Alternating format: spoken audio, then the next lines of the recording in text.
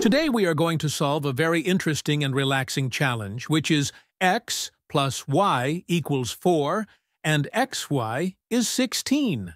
Our job is to find the values of x and y.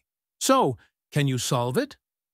Now, before we start finding the solution analytically, first let us draw the graph of x plus y equals 4 and xy equals 16. It will be like this. Oh, look!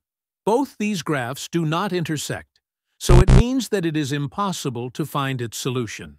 Right? No, that is not the case here.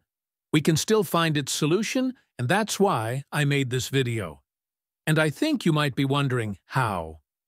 Yes, it is possible. But for that, we have to enter into the complex world.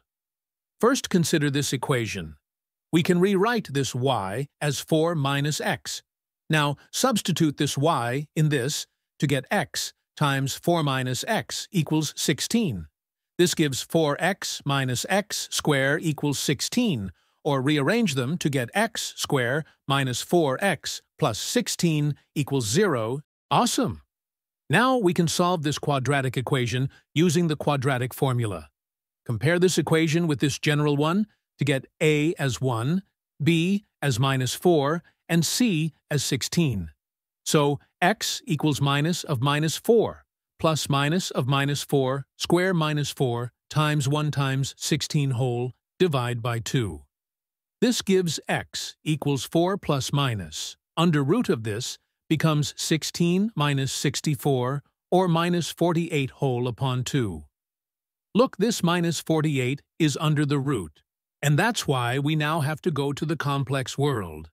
Under root minus 48 equals under root 16 times, minus 3 or 4. Root 3i, where I is the imaginary number, or root of minus 1. So this becomes 4 plus minus 4, root 3i by 2, or 2 plus minus 2, root 3i. Awesome! So now we first consider x equals 2 plus 2 root 3i. This gives y equals 4 minus x, or 4 minus this, which is 2 minus 2 root 3i. And if we consider x equals 2 minus 2 root 3i, this gives y equals 4 minus this, which is 2 plus 2 root 3i. So this is the pair of solutions we have for x and y. Amazing!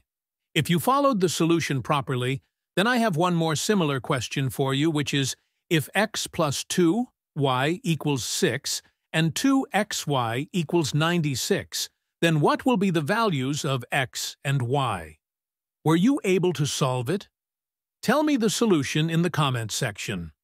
Also, if you like it, then don't forget to share this video with your friends and challenge them to solve the same. So good!